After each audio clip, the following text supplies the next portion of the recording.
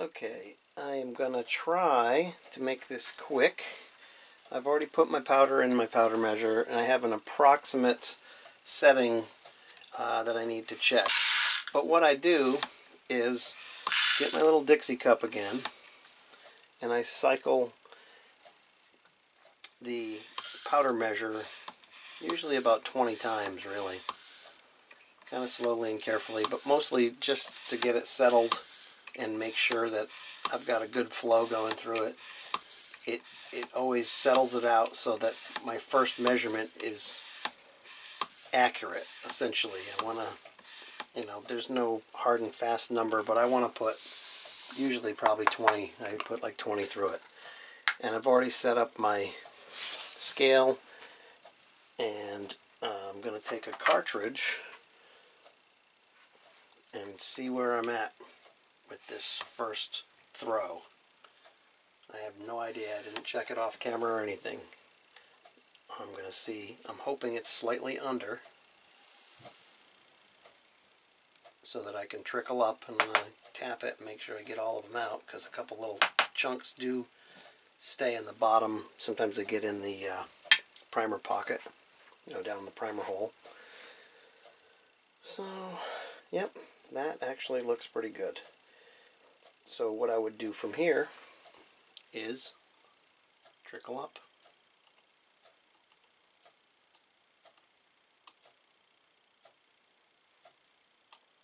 And this one is, some people would not be happy with how far away that was, but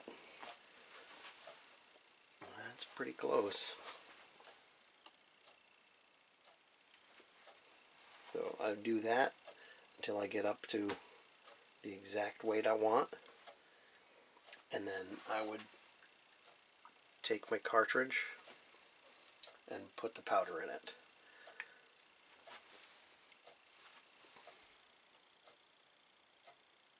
And I'll show you that in another step. Okay, and once I've got the correct powder charge in my pan, take my brass, take my funnel, put them together, carefully take the pan off the scale and pour it in. Sometimes I'll swirl it around to the long grains on a rifle cartridge sometimes get clogged up. I'll swirl it around like this, or I'll spin it back and forth like that. Either way, just to get it down. And then I give it a little tap to make sure that it's all clean, and then carefully place the pan back on my scale. Now, next thing I'm going to do is put a bullet in the case and then seat it with the bullet seating die. And I'm going to have a separate video showing how to set up the bullet seating die, but right now I'm going to seat the bullet. So I try to keep the bullet as straight as I can in the case, and right here it's going to run up into the bullet seating die. I send it home nice. Sometimes I'll give it a third of a turn or a half a turn and send it home again, and then I check to make sure that I've got my overall length correct. And in this case, it's almost perfect for a .308 Winchester. So this is what they look like when they're done. This is the 40 same Federal cases I started with several videos ago, and this is what they look like when they're finished. This is a 168 grain Hornady match bullet, and these are .308 Winchesters.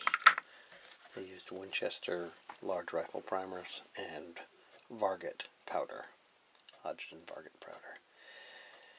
Hopefully they're going to shoot as well as they normally do. Thank you for your time. Thanks for following along. I'll catch you next time.